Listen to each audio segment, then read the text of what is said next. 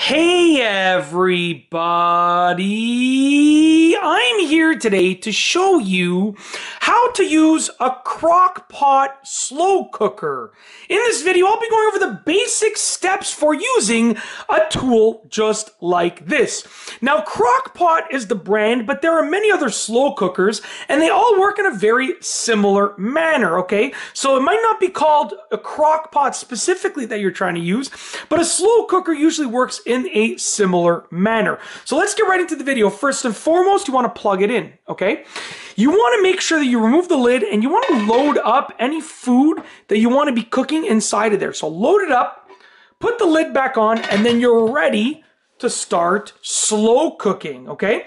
So a slow cooker is really simple in its design. It basically cooks at a relatively low temperature, and it's designed to cook things over a long period of time. So basically, it does what it says. It is a slow cooker. They're super easy to use. They usually only have a few buttons to work with.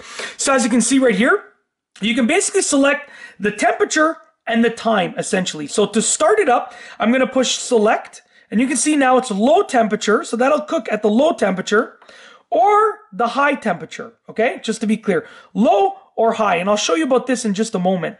And now if I wanted to select the time, I could push the timer button right here, and you can see I'm going up in half-an-hour intervals. I could literally just choose however much time, so 4 hours, for instance, that I wanted it to cook for. And that's it, and you're good at this point. That's it, you're done, right? And now it would begin to cook for the required time.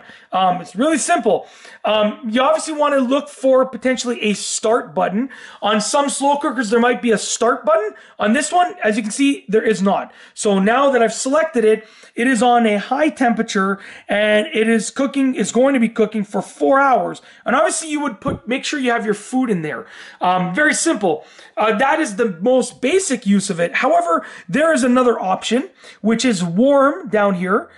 So the warm option is basically going to be warming the food only. So let's say you finish cooking, okay? You've done your 4 hours or however long you want to let it cook for, and you just want to keep the food warm because you want to eat it over the course of the next, half an hour, and everyone's going to be grabbing from it at a different time. Then what you would do is you would turn it to warm mode. And as you can see right there, the timer has gone down to 3 hours and 59 minutes now. I just wanted to leave it to show you that, okay? So let's say, once again, I wanted to go to warm mode. I would push select again. Now the timer went off because it's no longer cooking. It's just keeping it warm, okay?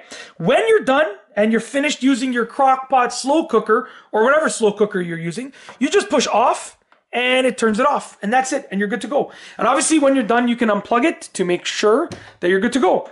I always unplug my slow cooker once I've finished using it, just as an added precaution.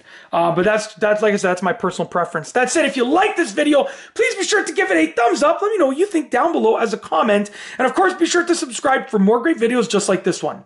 And that's all I have for you today. Thanks for watching.